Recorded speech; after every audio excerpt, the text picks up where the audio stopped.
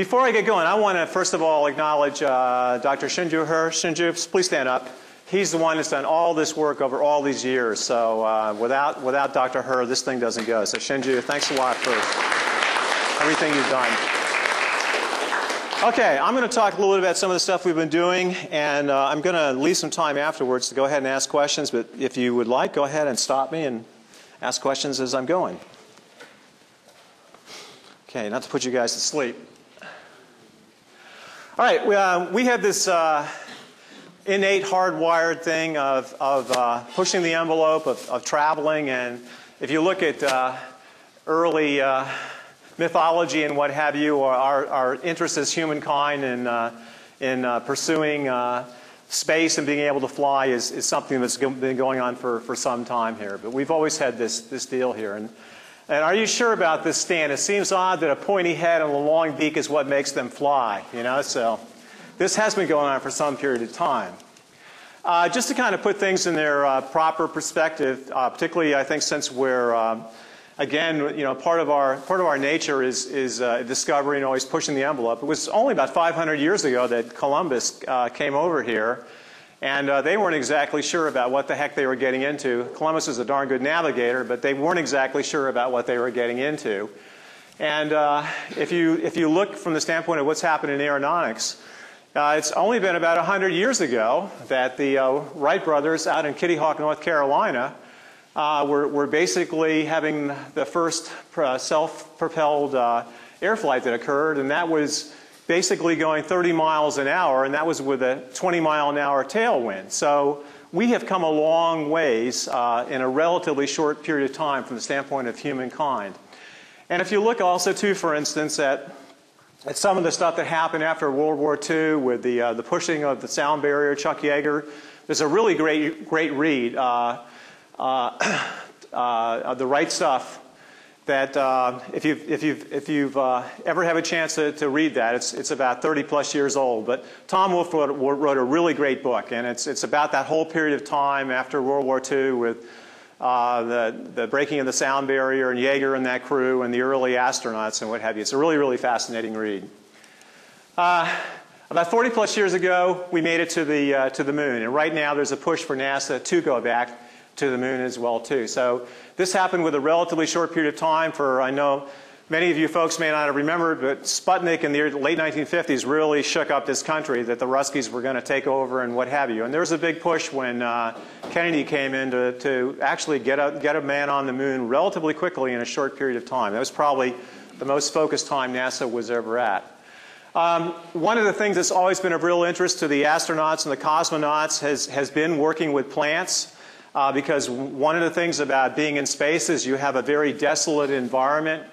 And one of the things they've always enjoyed, there are some seats down here if you're looking for some extra seats. One of the things that the astronauts and the cosmonauts have always enjoyed about doing experiments with plants is a lot of times they get to eat the experiment afterwards.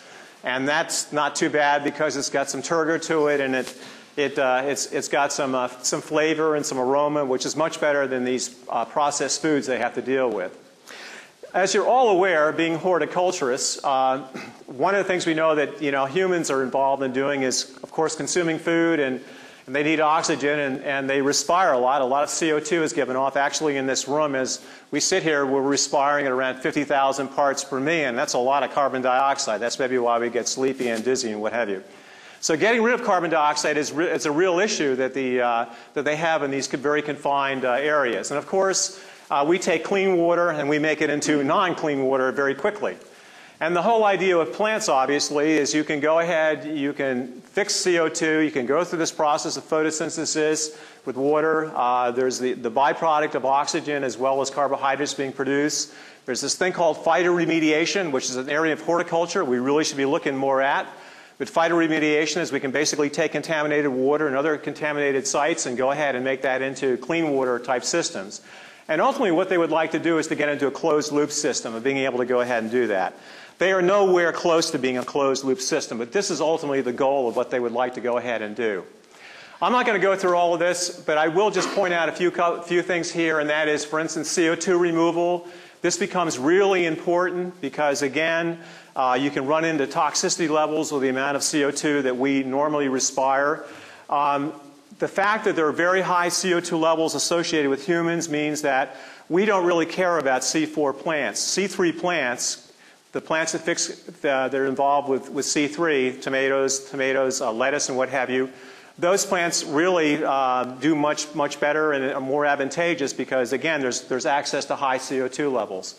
The other thing, too, from the standpoint of recycling, anything that's got liquid to it gets recycled, whether it happens to be urine or what have you. About the only thing that doesn't get recycled is going to be feces, which they will freeze dry and that gets shipped off. But everything else gets recycled on the International Space Station and these spacecraft.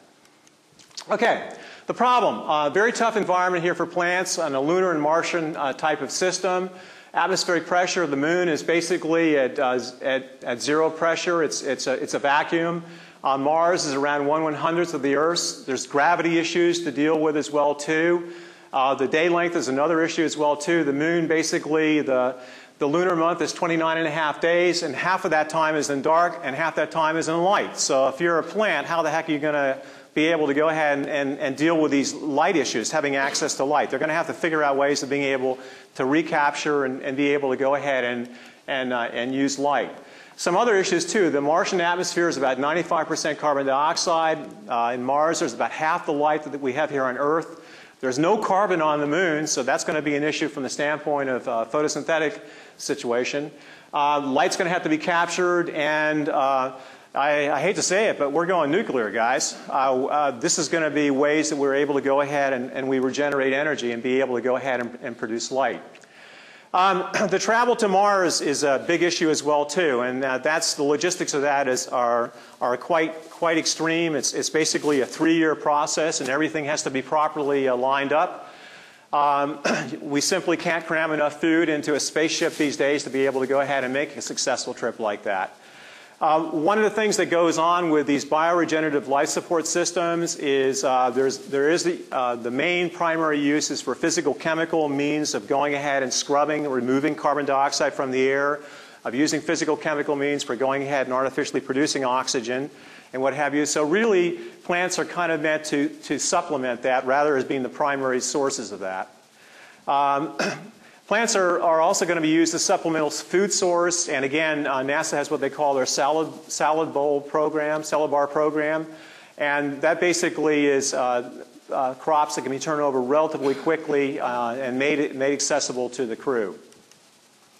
All right, the currency of space, some of the issues we're dealing with here. In terms of power, energy cost to produce power, generating light for plants is a big cost for them. Other issues too are also mass, is weight. It's very expensive to ship stuff up into space. The dollars on 1 kilogram is incredibly high, and you know there's numbers all over the place, but it's very expensive to ship things into space from the standpoint of what the costs are. Also too, the vacuum of space makes large transport structures very difficult to build as well too. All right, some of the advantages of low pressure and why we're even considering working with low pressure is that there's less structural needs that need to be shipped into space. So in other words, we can go ahead, we can reduce some of the mass requirements that we would normally have if we wanted to go ahead and create an Earth ambient type of pressure. Because if we wanted to have an Earth ambient type of pressure, where we're talking on the moon, where basically it's a vacuum, you have to have all this superstructure. So you've got these issues of superstructure of mass. You also have issues of leakage as well too. You also have issues of safety as well. So all these things come into being. The crew, for instance, could tend crops without having to suit up. And one of the things, the folks who were involved in the Apollo program, they were around 30 kilopascals. Normal atmospheric pressure is around 101 kilopascals. So at 30 kilopascals, provided you've got supplementary oxygen, people can tolerate that. To give you an idea, like Everest is around 28 kilopascals and everything. So people to a degree can tolerate those types of things provided supplementary oxygen is there.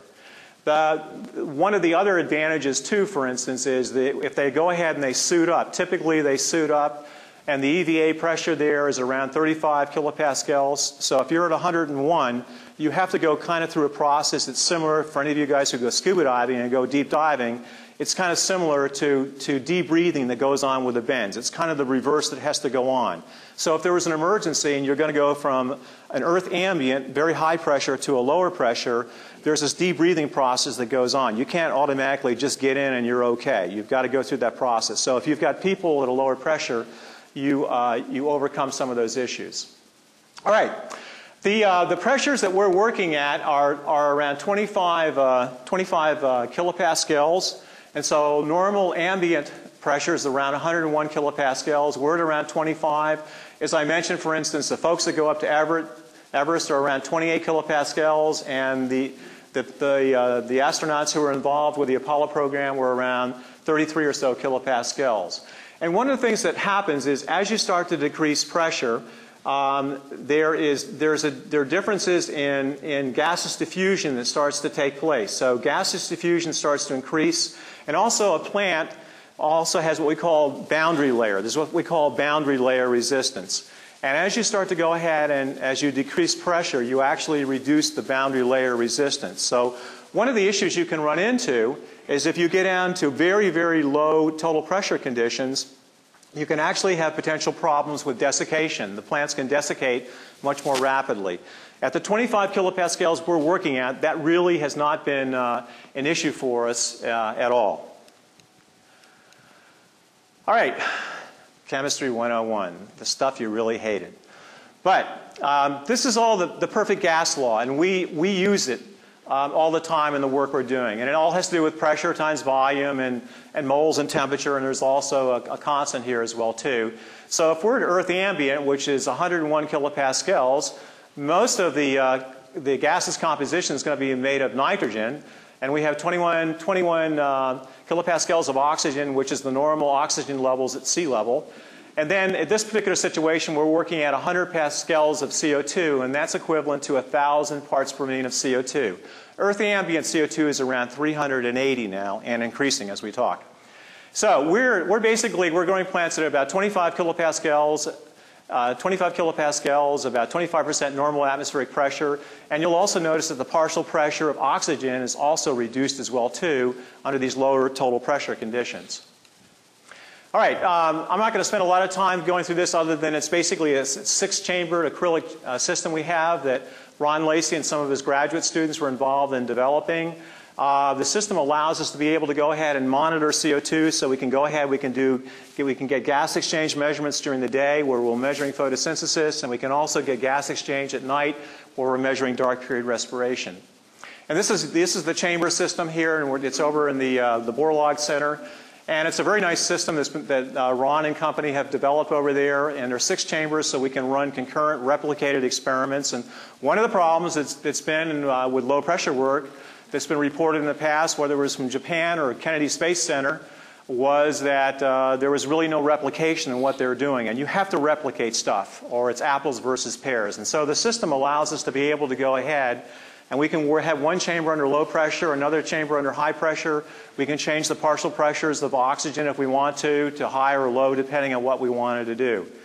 As you get up into altitude, as you, for instance, climb a mountain, the pressure starts to go ahead and decreases. The pressure gets lower, but you also run into issues of lower oxygen.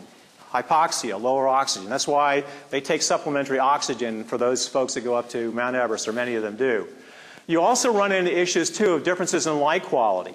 So the blue light, for instance, changes and what have you. So you have light quality issues, you've got temperature issues, you've got oxygen issues, and you've got low pressure issues. So those are all confounding effects. And it's always been very difficult to do biology based on altitude conditions. And so this system really allows us to go ahead and separate out some of the differences between low pressure versus low oxygen. All right, just kind of an overview here. What I'm going to take you through relatively quickly is looking at some of these photosynthetic performance, like at CO2 response curves. This has to do with photosynthesis, carboxylation efficiency. We'll be looking at compensation point. And then, as you're all aware, there are a number of factors affecting photosynthesis. That could be light, low versus high light, temperature, drought, oxygen. All these factors go ahead and affect photosynthesis. And then I'm going to be talking about ethylene. And ethylene is a big problem in confined environments, a huge problem in confined environments, which causes really irregular growth to go ahead and occur.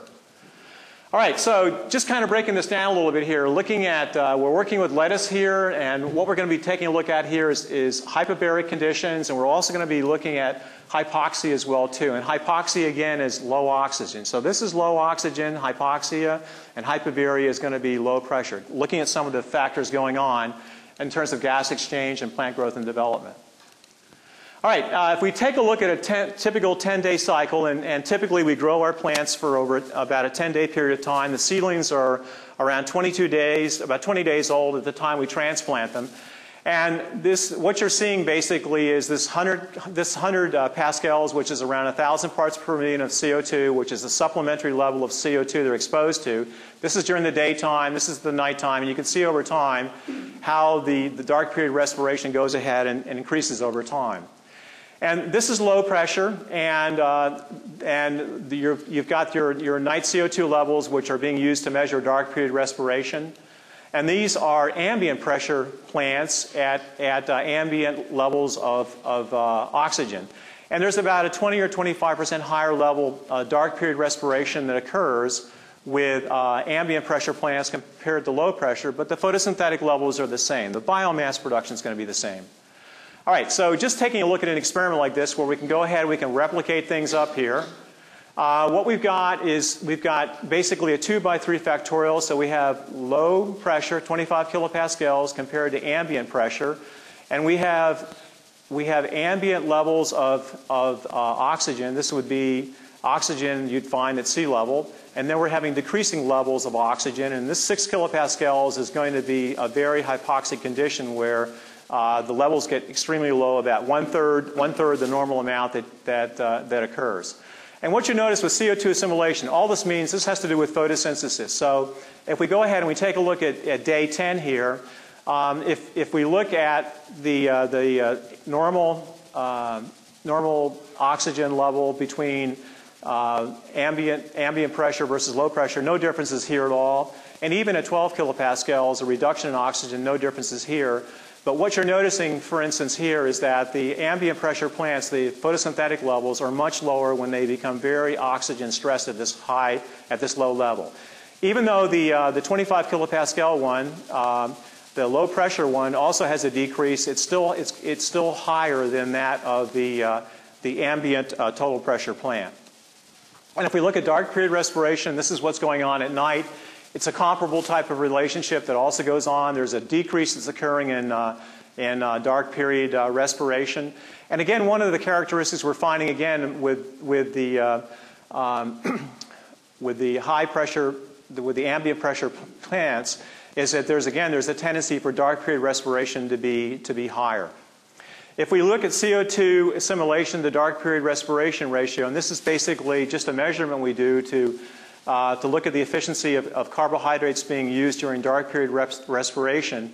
What you'll notice again when we get into a very oxygen stress type of environment, there is a reduction that's gone on with this ratio. So efficiencies are getting reduced under lower oxygen conditions, but the efficiency of the low pressure plants are higher than that of the ambient total pressure plants. So there's some things going on here.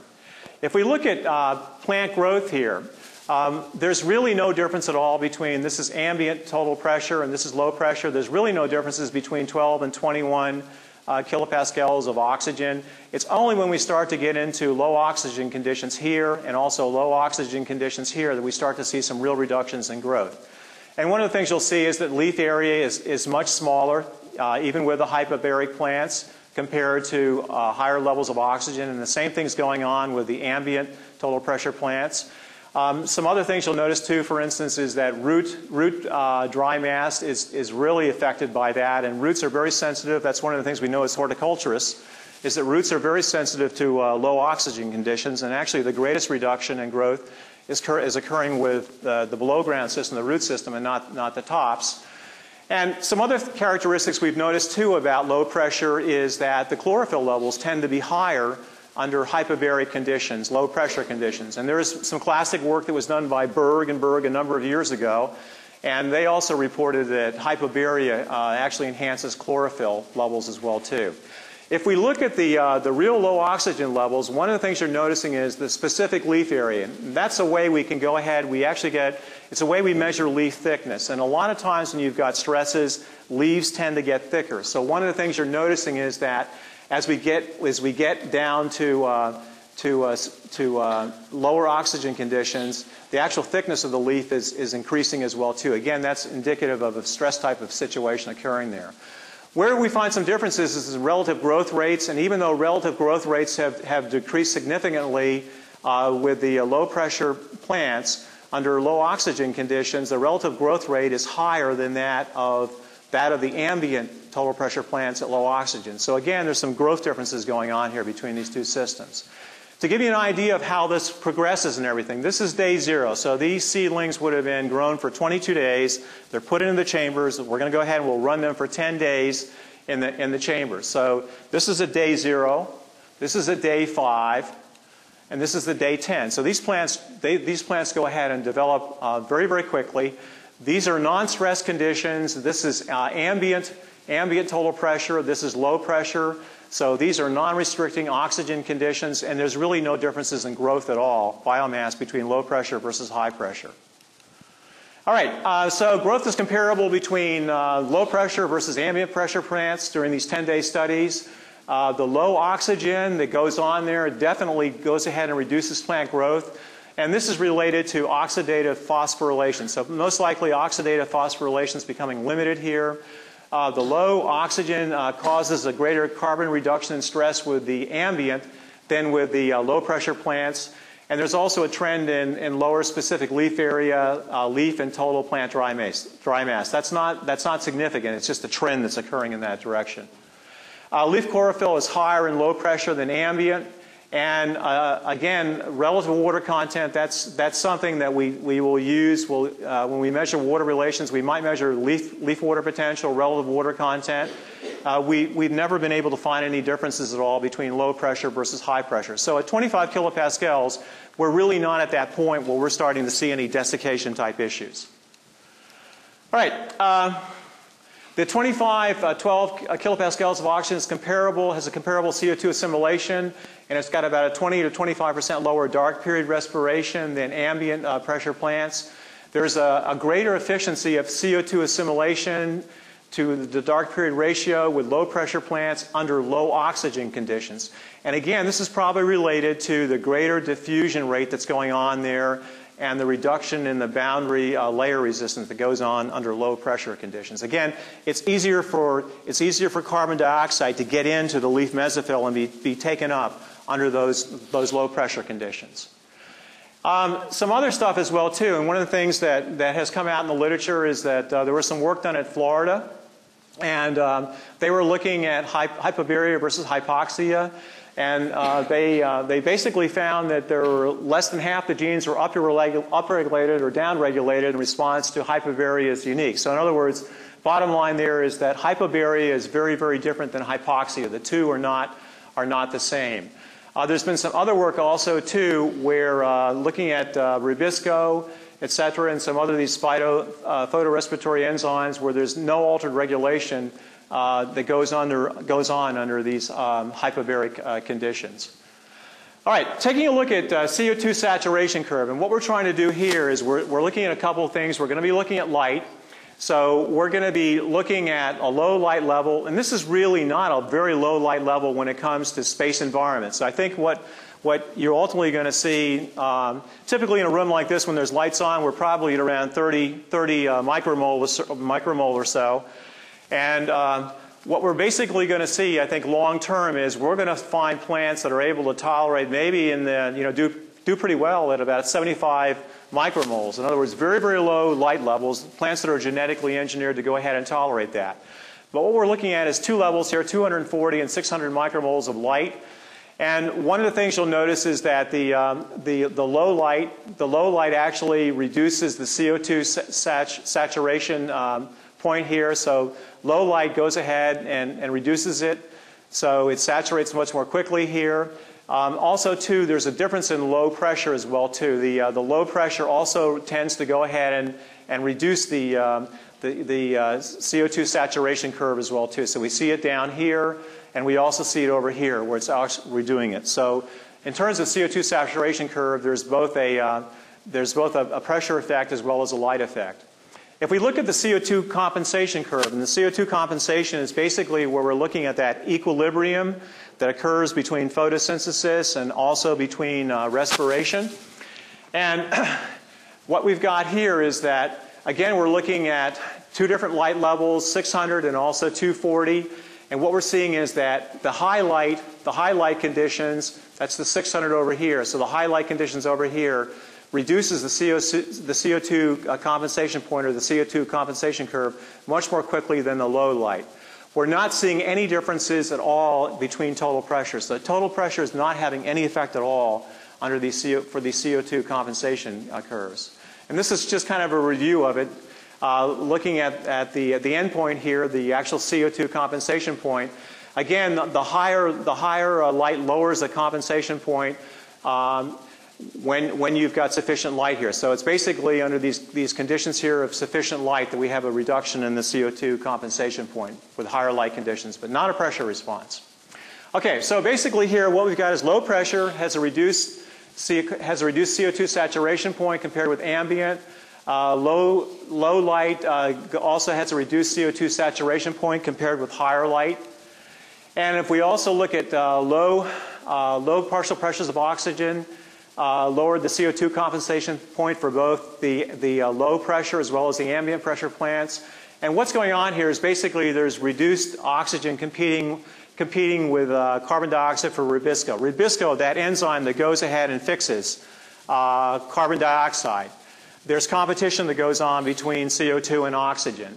And the reduced oxygen basically is involved here with competing with CO2 with ribisco. So that's one of the reasons we're seeing some differences here. Total pressure had no significant effect on the CO2 compensation point here.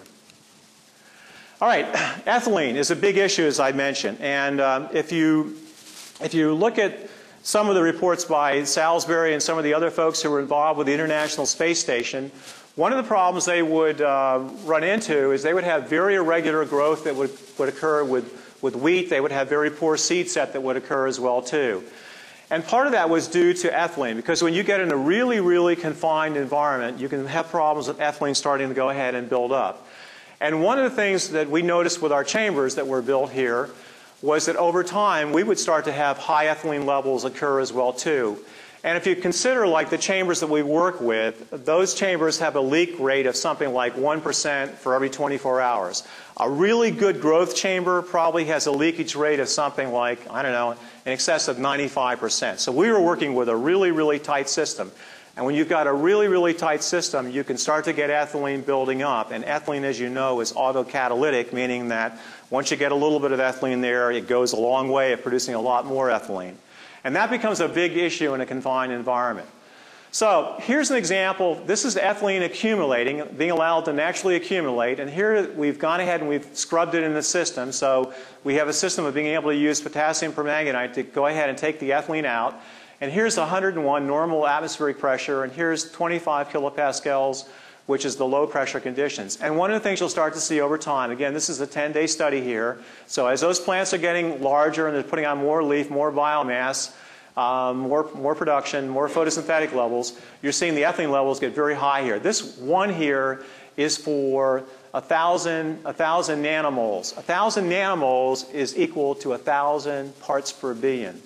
Most ethylene outside is maybe 2, 3 parts per billion. So we're going from 2 to 3 parts per billion, which is normal, to basically getting up to 1,000 parts per billion. That's very, very high levels. And when you start to do that, one of the things you'll start to see is, if you look at the ambient pressure plants here, if we look at the photosynthetic levels here, if you scrub it, the photosynthetic levels are much higher than when the ethylene is accumulating. So the ethylene is actually causing a reduction occurring in photosynthetic levels. And the same trend occurs also too in terms of dark period respiration going on at night. The scrubbed material, the scrub plants in those chambers that had the ethylene removed have much higher levels of dark period respiration, and we're finding lower levels occurring where the ethylenes have been allowed to naturally accumulate.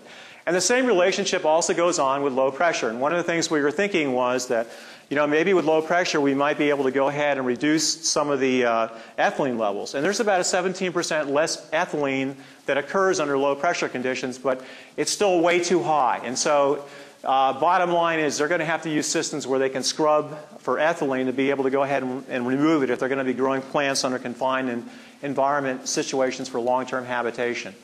And if we just take a look at that, again, these are very, very high levels that are accumulating here under ambient total pressure conditions. These are still way, way too high even under low pressure conditions as well too. And that again causes problems with depressing photosynthetic levels and also depressing dark period respiration as well. If we look at growth responses, in terms of growth responses, because you've got depressed photosynthetic levels due to ethylene, you're also going to have depressed growth levels. And one of the problems that's always been in terms of doing photosynthesis type work is a lot of times it's difficult to actually relate photosynthetic levels to biomass, because that doesn't always hold as nicely as we'd like it to hold. But we've been very fortunate with the system we're working with and with the lettuce crops we've been working with where we can show that direct relationship going on here. So again, what you're seeing is when the ethylene's allowed to accumulate, there's decreases in leaf area, leaf dry mass, root dry mass, all this biomass is actually being reduced. And again, there's really no differences in relative water content. So water's not an issue here, but with both the low pressure as well as ambient pressure plants, when they're allowed to naturally accumulate ethylene, there's depression that goes on both with gas exchange as well as with growth. And if you look at it, here's the ethylene that's been allowed to scrub. It's been scrubbed here. And this is ambient pressure here. This is low pressure here. When they're allowed to go ahead and naturally accumulate ethylene, you can see what happens with the growth responses. So the growth is significantly reduced there, and there are significant reductions also going on in photosynthetic levels as well too. So it's a nice correlation to show what's going on there. And again, this is just some other stuff where we went ahead and we looked at ethylene concentrations, and we did this over a duration, over a period of time. And what you're seeing with photosynthetic levels over a period of time, as the ethylene levels are allowed to accumulate over time, there's a dramatic reduction in photosynthetic levels going on, and there's also a very dramatic reduction in dark period respiration going on as well. So ethylene basically reduces photosynthetic levels. It reduces dark period respiration. That's also attributed to growth. There's a reduction in growth that also goes on with these accumulation of ethylene. And basically there's really no significant effect with low pressure on affecting ethylene. It's still going to be an issue with low pressure situations as well too.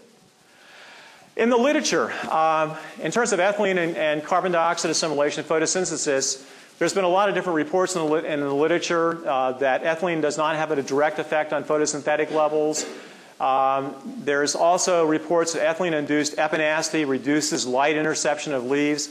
There's this epinastic effect that goes on with ethylene, and what will happen is it's kind of like there's an upright appearance as it starts to be exposed to ethylene, and what that'll do is, with light normally being able to go ahead and hit a leaf in a direct contact, if you start to have changes in the orientation, then there's not as much light actually hitting that leaf surface. So those are some of these epinastic effects going on. And what we basically have found in this research is that there's both a direct effect of ethylene on stomatal and mesophyll effects, as well as this epinastic effect going on. All right, enough of the data. Just to go ahead and do some potential visuals of what we might ultimately getting into, and probably one of the best analogs of what people deal with is the South Pole. Because on the South Pole, essentially half of the year you're in the dark. And so they actually have salad bowl programs down there as well too. And they basically set them up in controlled environment, agricultural type situations. And this is just some simulated viewings of what might be going on. Say, for instance, if we're dealing with a lunar type surface where half of the month is going to be in dark and half is going to be in light, there's going to have to be ways you can capture and you can store light. Just some other examples too of, let's see here. It's not clicking anymore. Just some other examples. Let's see here. On the laptop. Thanks, Dan.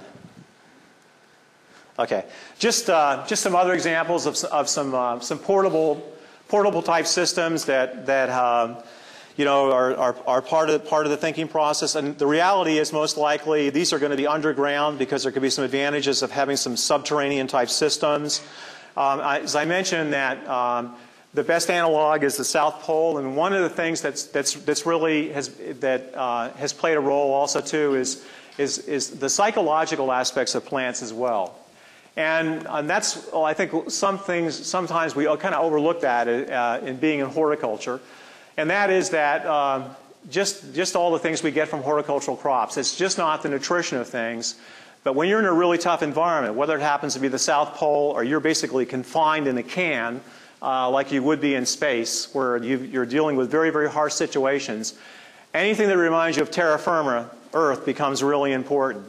And again, that's one of the reasons, for instance, that a lot of times the astronauts, the cosmonauts, some of their favorite experiments are with plants, because you've got something that reminds you of Earth. It's got some turgor, it's got some flavor, it's got some aroma to you. Aroma to it. It's not a processed type of food. So that's something that I think is very much overlooked. I didn't want to super data you guys to death, but we're doing some interesting stuff with Luis Cisneros and also with Danielle as well too. And what we've been able to do is we can take the plants under hypobaric conditions. In the last couple of days of the production cycles, we can actually expose the plants to low oxygen conditions. And when we do that, we can actually increase antioxidant activity and anthocyanins. And so we've got some of these value-added types of things which could be very advantageous. And I think some of the things we'd like to look in the future, lettuce is not the most nutritionally rich plant to be working with. And so there's some much better crops that we could be looking at from the standpoint of being able to pursue that. And I'm going to go ahead and stop it here.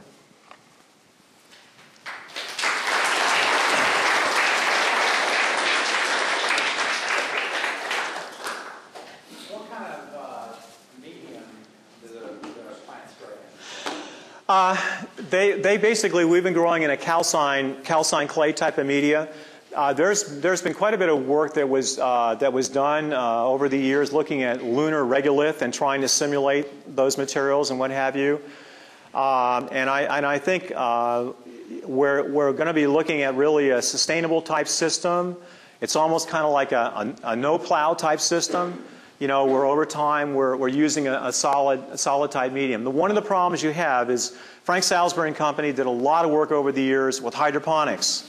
And hydroponics is great when you got gravity.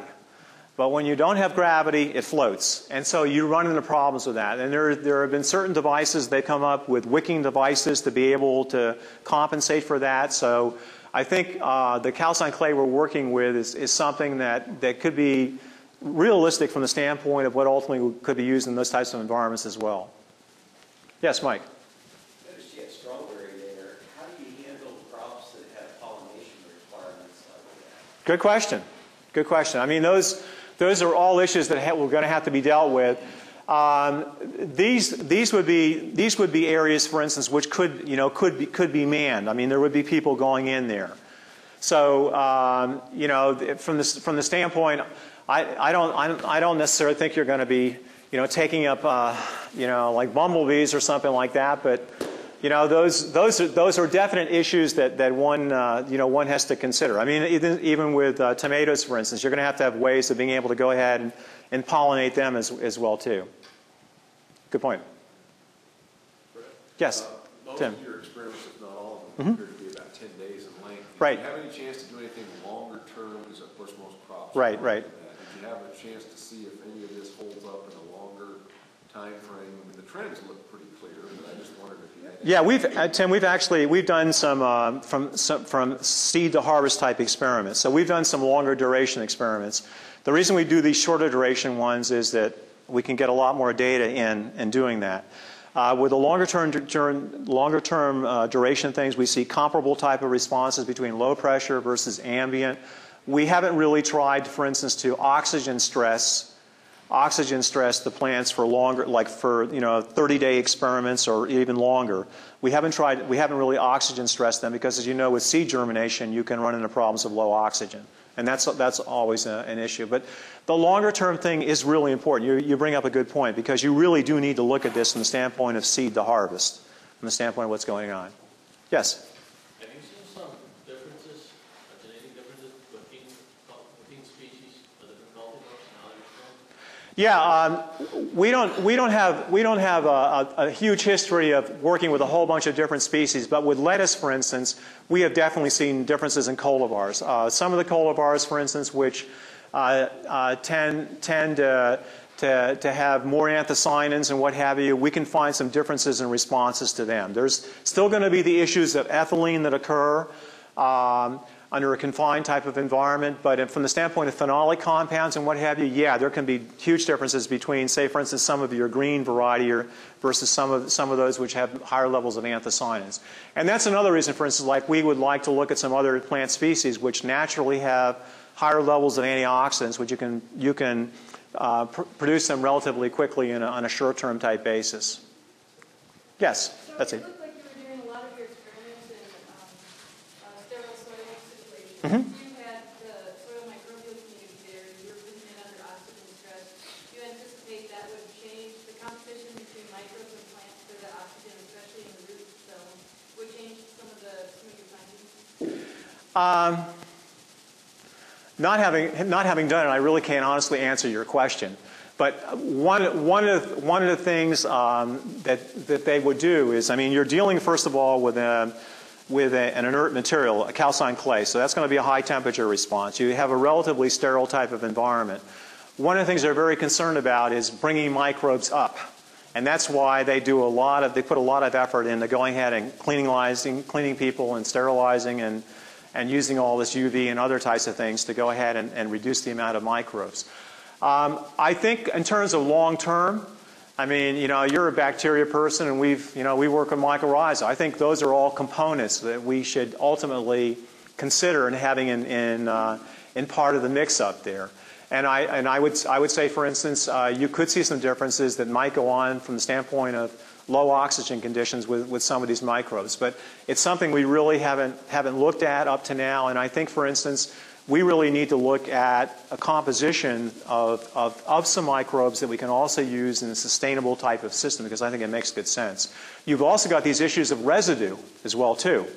How do you break down the non-edible residue, particularly? And so I think there's some important microbes that they should be looking at from that standpoint as well, too. Did I answer your question? Yes. What is